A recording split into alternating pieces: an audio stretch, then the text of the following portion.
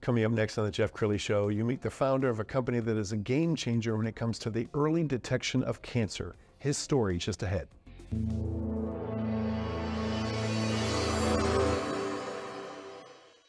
Many are predicting that the worst is yet to come, which is unfortunate, said one person here. Until now, they've enjoyed the reputation of being the nation's icebox. Watched a burglar in his home this morning by webcam. As a journalist of over 25 years, stories are what make my world turn. Reporting live from the Dallas newsroom tonight, Jeff Crilley, Fox 4 News. But in 2008, I took the jump from my familiar life and started a PR firm from my home. We're talking about anyone with a camcorder like the one I'm using becomes a television network. We started slowly growing the company, and we now have over 100 clients, and we've branched into the world of live digital broadcasting. I now own 8 different TV studios and have a huge team, and the stories that I now get to share are sometimes the most important of my life. Life has a funny way of coming around full circle. This is the Jeff Crilley Show. Well, all families are touched by cancer in some form or fashion, whether it be skin cancer or something much more deadly. The young man who's on my show next knows this very well because he lost his sister to cancer, and now he's come up with a game changer when it comes to early detection. Sumit Rai is in the studio. He's the founder of Cancer Check Labs. Thanks for coming on the show. Thanks for having me, Jeff. I appreciate it. Well, I'm sorry for your loss, but share first your journey. What happened with your sister? Well, my only sibling, my younger sister, was diagnosed with cancer 14 years ago and, battled cancer pretty aggressively for about 1.5 years, at which point she unfortunately passed away. From that point of time, I became fairly obsessed with wanting to cure cancer and began studying it, obsessively and exhaustively. And what I learned during that journey was what I believe the key to curing cancer lies in something known as a CTC, which is a circulating tumor cell that's shed from solid tumors in the blood. And so the first step to actually working towards a cure is early detection. And so what we've developed over the past many years is a test that can detect circulating tumor cells, whole viable cells in your blood from any solid tumor that may be shedding to hopefully detect early and screen for any cancer. Sure, you're absolutely saving lives. We're going to pull up the website. As we scroll down the website, let's talk about how your company differs from other solutions that are out there. So it's quite a bit different. So today there's kind of, 2 primary methods that people are using for screening for cancer that are coming up beyond the 5 standard ones. The standard ones today are mammograms for breast cancer, lung CT for lung cancer, PSA for prostate cancer, colonoscopy for colorectal cancer, and pap smears for cervical cancer. The problem with that is even if you were to do all of those screens, you wouldn't even have touched half the cancers. You still have not screened for liver, pancreatic, bladder, brain, skin, etc. And so what we've developed here is a test that can screen for all solid tumors and their subtypes based on a blood draw. And the way it does it is fundamentally different than other alternative screens available today. Today, there are MRI imaging platforms that are coming about to try to screen you for cancer. The issue with those is the tumor has to grow big enough to be able to be imaged and photographed, at which point it's often at a later stage. The key to curing cancer is catching it at an earlier stage. We like to detect cancer at the cellular level when it's very, very early.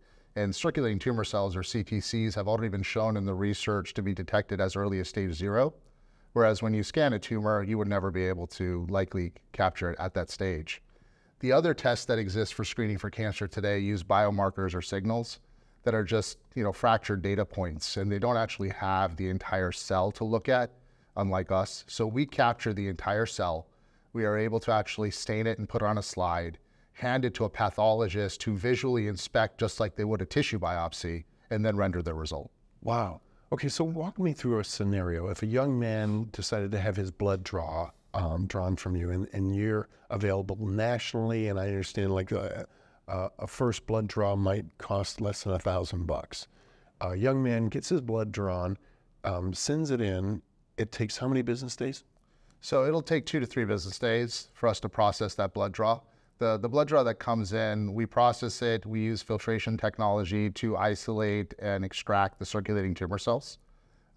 In most cases, we don't expect to find any. We expect the result to be negative. Most people, fortunately, don't have live active cancer. Otherwise, we all wouldn't be alive. Now, in the unfortunate instance that we do find circulating tumor cells, those are likely shed from an underlying primary tumor, whether it's lung cancer, breast, colorectal, pancreatic, liver, bladder, stomach, brain, all the organ tumors. In that case, we will ask for a second blood trial where we will again filter out the circulating tumor cells. But the second time, we will run downstream analysis to look at certain expression on those tumor cells, the pattern of which will point us to the probable and likely source organ. Is this coming from your brain, your breast, your ovaries, your cervix, your prostate, your colon, so on and so forth? That's amazing. And then if it did come back, positive a second time, you're referring them to go see a physician? So the patients are able to log into the site, the portal, and get their results, at which point they should absolutely consult their primary care physician as to what the course of action should be going forward. On a negative result, it would probably be routine screening and just being diligent, and on top of that, which a primary care physician would be able to tell you the frequency of which based on your risk factors. In a positive result, they'll probably do more analysis, which may include, imaging, perhaps even a biopsy if they suspect something very problematic, and perhaps a referral to a medical oncologist. And full disclosure, we've been working with Sumit and his team for the last few weeks. And I remember when Princess Kate came out with her announcement about cancer, I instantly got on the phone with you and said, listen, I'm going to put you out to the media. And you ended up doing a number of interviews across the country. Yes. My favorite is the one that you did on Fox TV National. Let's go ahead and roll that. On live now from Fox with the announcement of Kate Middleton. Says she has cancer at the age of 42 years old.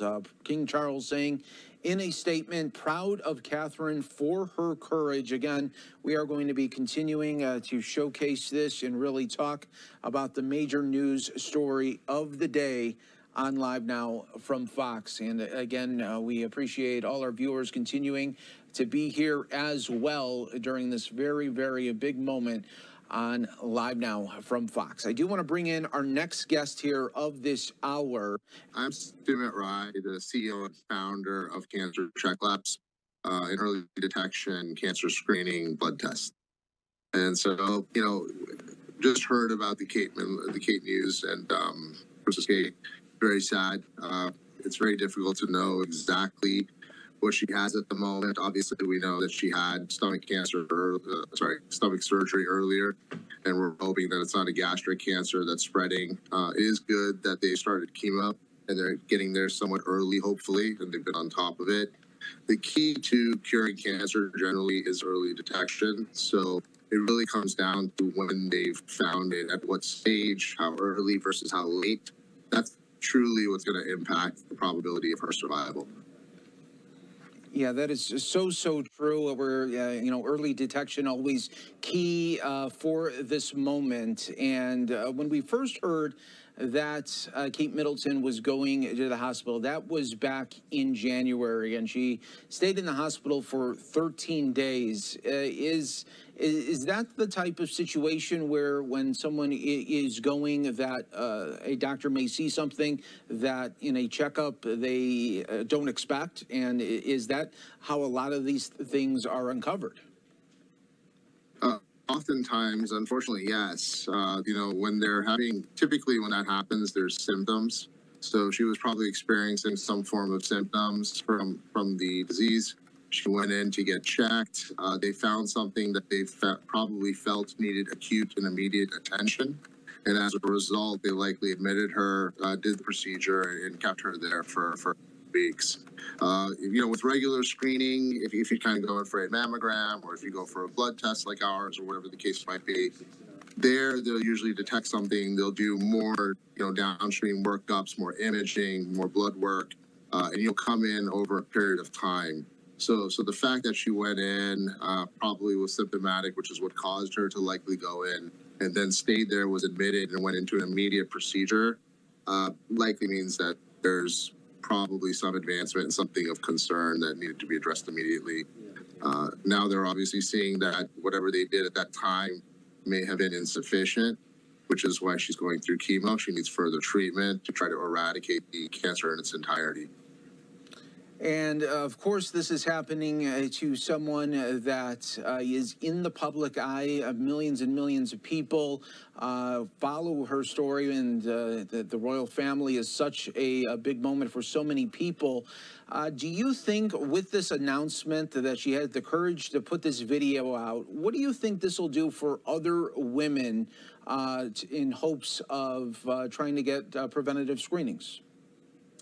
I think it will help them. And I think that's her goal with putting this out is so, you know, having personally lost my sister, which is what drove me to start this early screening cancer detection company, you know, you never want to see anyone that you love, friends, family, go through something like this.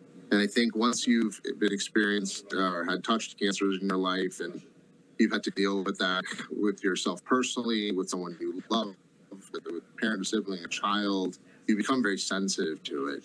And I think because she's going through it, she's also become very sensitive to other people going through a similar plight.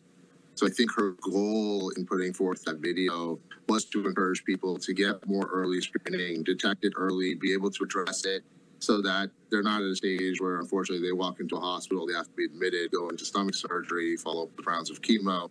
You want to try to minimize as much of that as possible with early detection. And thank you for sharing the story of your family member and giving you the inspiration and hope to try to save many other women in this battle with cancer that affects millions of people, where it's a story that has common threads, and it doesn't matter if you're poor, middle class, or a royal family member, it impacts so many people. Yes, it does. It's unfortunate that cancer is so indiscriminate. It hits all socioeconomic classes. It hits all ethnicities. It hits everyone of all ages.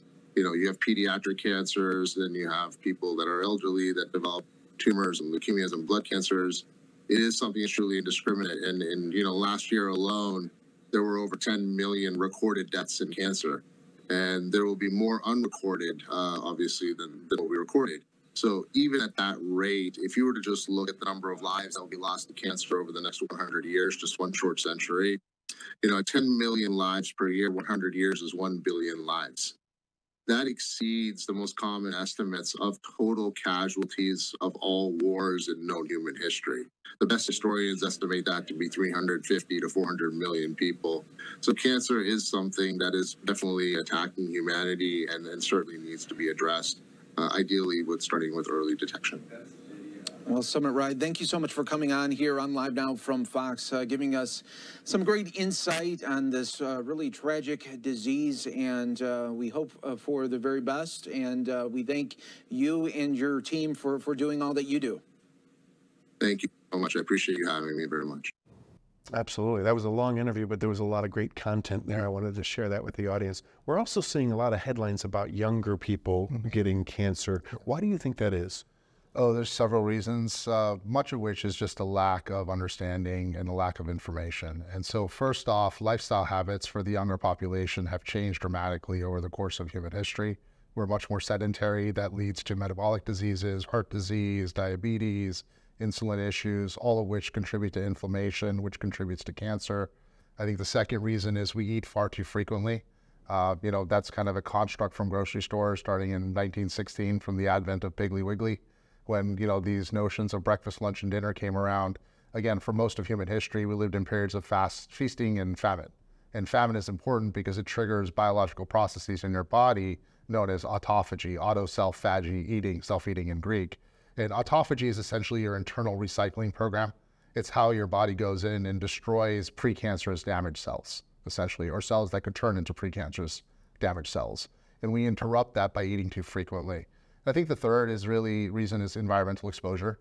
There's a lot more toxicity. I mean, just a couple of weeks ago, there was a story on acne, for example, the benzoyl peroxide products that are used, Target, you know, Clearasil, Target Up and Up, Estee Lauder Clinique, all those products have benzoyl peroxide in them. And one of the issues with that is benzoyl peroxide is not heat stable. So when they tested those products, they realized that they're turning into benzene, a highly toxic known carcinogen, at orders of magnitude that are several hundred to several thousand times more than the acceptable limits. And to make matters worse, those products are being used primarily by teenagers. Teenagers are going through puberty. They have growth hormone surging through their blood. Growth hormone makes everything grow. good cells, bad cells, cancer cells, non-cancer cells. So when you take a highly known carcinogen and you apply it at thousands of times more concentration than you should to a teenager, for example, that has growth hormone surging through their blood, it's really no wonder that the incidence of cancer is rising so rapidly in the younger population. Well, and another thing about young people is they feel fairly bulletproof, and they're like, no, I can't get cancer, I'm too young. And so often, even if they were suffering with something, they may not go ahead and get checked up. Yeah, they feel they're immune, right? So when you're young, you have this sort of superhuman type of mentality. But unfortunately, the reality is in the last 25 years, if you look at colon cancer, for example, the rates of colon cancer have doubled in the last 25 years in people under 55, which is generally early onset cancer. And so rates are rising rapidly in the younger population, making screening for the younger population more important than ever. Wow. We're almost out of time, Sumit, so let's give some final thoughts to the person who's watching this for the first time. What's the process like? They create an account on your website? Yeah, so you go to our website and basically you sign up, you schedule your date for your blood draw. We have mobile phlebotomy, which means someone would come to your doorstep if you'd like, at your home, your office, wherever you'd like that to be, pull your blood. It only takes a few minutes. It's then sent to our lab, processed, and the results will be available to you in our portal 2-3 days later. Outstanding. Well, thank you so much for sharing your journey and for saving lives. Appreciate that. Thank you for having me. You bet. We're going to end with the website, which is cancerchecklabs.com, the great Sumit Rai. Thank you for coming on the show. Thank you. That's it for now. We'll see you next time.